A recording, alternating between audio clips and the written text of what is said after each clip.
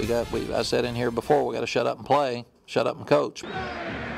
Mack Brown not shutting up at all. In fact, he had some very strong words for the Burnt Orange Nation today. We'll fill you in on that story coming up. Longhorns are in desperate need of a big winning season. Wait a minute. Coach Mack Brown is the one that's desperate.